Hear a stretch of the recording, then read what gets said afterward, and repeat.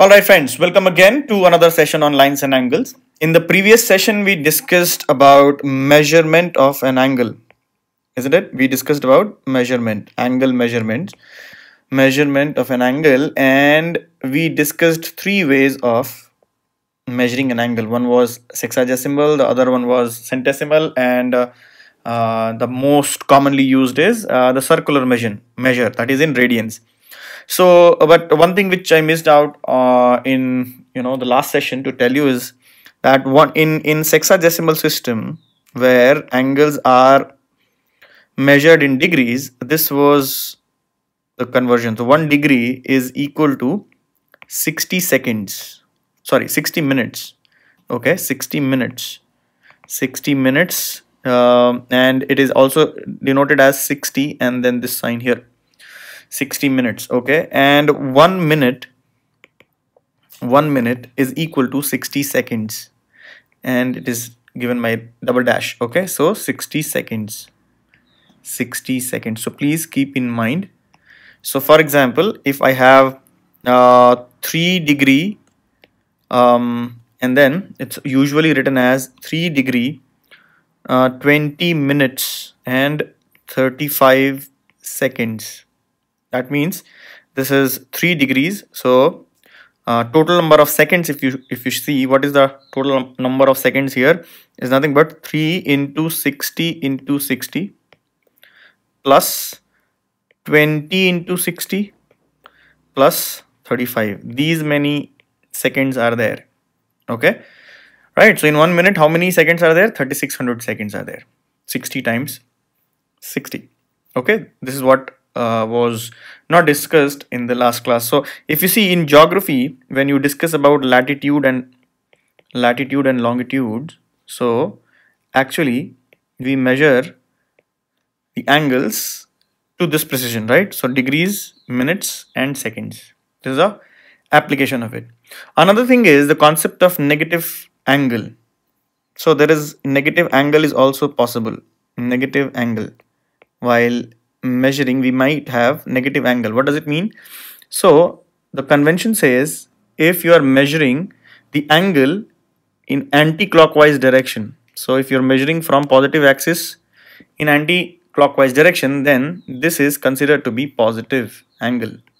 Okay, while if you are measuring in clockwise direction from positive x-axis, then it is negative angle. So angles can be negative as well as positive, and we will see the application. The application is quite large in, let's say, areas of trigonometry and other such application areas. Okay, so hence please remember, though theta is positive or angle is positive if you measure in anti-clockwise direction.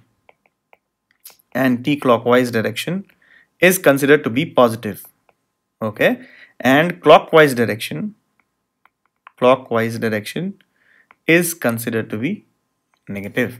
Okay, so please keep this thing in mind. Now let's talk about axioms related to angle, and the first axiom is congruent angle measure axiom. What does it mean, and what does axioms mean basically? So axioms are nothing but facts, mathematical facts which are established and they need not have any proofs as such.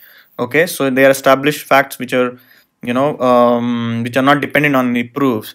So congruent angle measure axiom says that two angles are congruent if they have same measure. That means if you have two angles here, if you see angle ABC is equal to angle PQR, if the measure is same, then they are called congruent angles. Similarly, if they are congruent, then their measures will be same. So this is what is expressed by congruent angle measure axiom, right? So two angles are congruent if they have the same measure and vice versa. That means if two angles are having same measure means if they have same degrees or radians, then the two angles are congruent. This is congruent angle measure axiom. Now the second axiom says angle addition axiom. And what is it? Let's say you have a point P in the interior region of the angle, right? There's a point P here.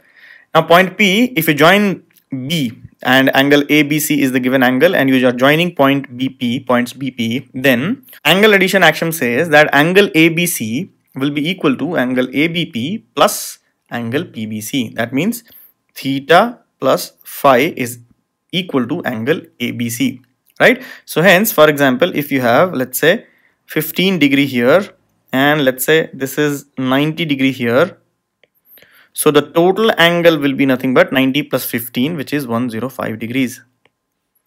Okay, this is what angle addition axiom says.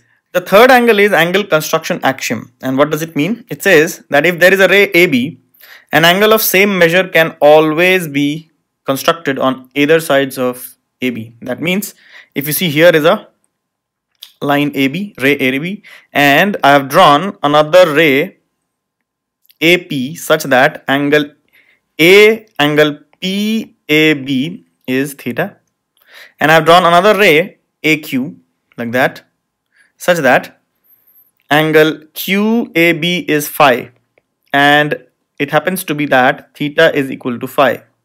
Okay, so hence I can draw same measure angle on both sides of a given ray. That's another axiom, and that's called angle construction axiom. I hope the three axioms are clear to you, and the concept of negative angle and the conversion between degree, minutes and seconds.